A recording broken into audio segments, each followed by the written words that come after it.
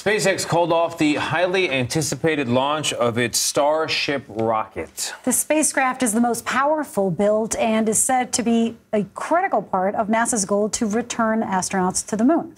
The launch was delayed at the company's facility at Boca Chica on Texas's Gulf Coast. SpaceX said the launch was scrubbed because a pressurizing valve that appeared to be frozen. In a moment, we'll learn what that is. Yeah, CBS News senior space analyst Bill Harwood joins us now. Bill, pressurizing valves, notoriously tricky. We all know that, except we don't. Please explain why this delayed the launch, please.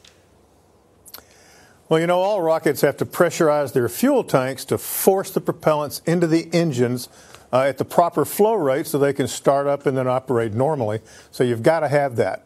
And in this case, the Starship rocket SpaceX is building is, as you said, the most powerful rocket in the world. It's truly gigantic.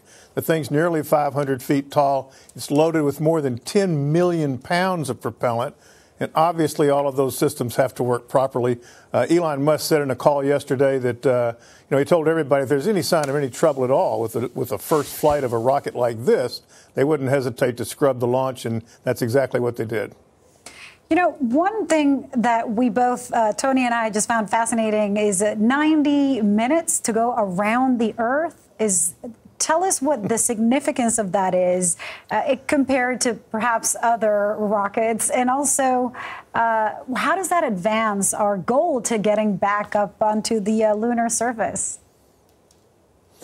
Well, a couple of things. You know, orbital velocity just depends on your altitude. So, anywhere between 100 and 200 miles up, it takes about 90 minutes to go around the planet. And if you think about the communication satellites that allow you and me to talk right now, they're up 22,300 miles, where it takes 24 hours to complete one orbit. And so those satellites appear stationary in the sky because they're rotating with the Earth, if you will. So the 90 minutes is not a big deal for this. The real issue with the Starship is it's so huge. It can carry 100 tons of payload to orbit in one flight, which is utterly remarkable. This is twice the power of NASA's SLS moon rocket, that we saw them launch late last year.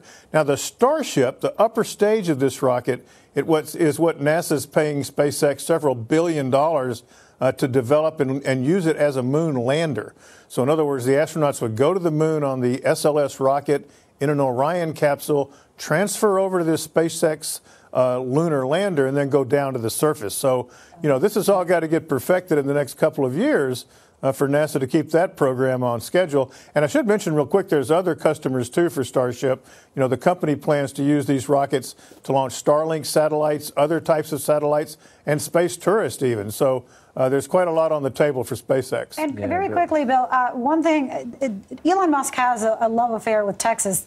Is that part of why this launched in Texas? I mean, when it comes to Tesla, why Texas and not Florida or California, where SpaceX has launched from before?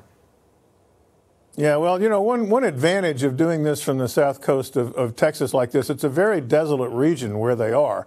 It's south of South Padre Island, if you know the vicinity. It's almost the southernmost tip of Texas. They can launch east over the Gulf of Mexico, and it's not regulated in the same way that the Air Force Station here in Cape Canaveral is, Kennedy Space Center, or even Vandenberg out in California. So it just turned out that was a low-cost, convenient option to serve as kind of a test bed for these rockets. Once they're operational, however, they will be launched from the Kennedy Space Center. They built a gigantic launch pad here just to accommodate the Starship. I can see it right out the window, actually. And so sooner or later, the rockets will come here, and I'll be able to look out and watch them take off.